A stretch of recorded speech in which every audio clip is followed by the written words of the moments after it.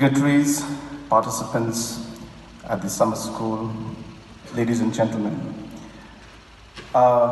It does give me a huge amount of pleasure and honor to be here today on this particular day and to be part of this dialogue and conference that has been organized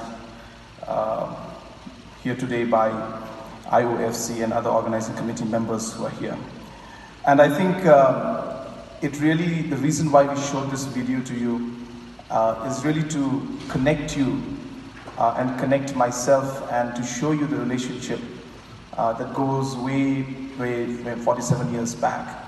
And as I was talking to Mr. Christopher Evans this morning, and me coming here today is almost like trying to complete the circle in one way. But more importantly, the state that was created and the MRA played a very important role in that was going to be completing 50 years in 2022.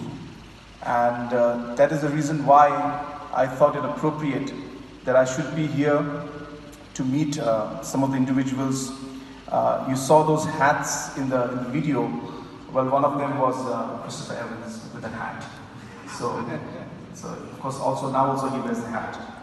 But friends, of course, as a politician, I do speak a lot. But then that is why my officials have given me a very strict speech to stick to. So I'll try to not go beyond that. But of course, having said that, I think it's very important to also tell you that our state is a very small state. And our state is a state that is half the size of Denmark, a population of about 3.3 million people.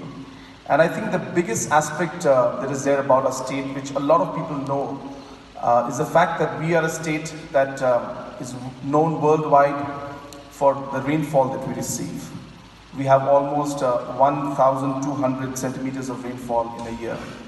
And the heaviest place, or the place that receives the highest rainfall, the number 1 position and number 2 position, both are held by our state.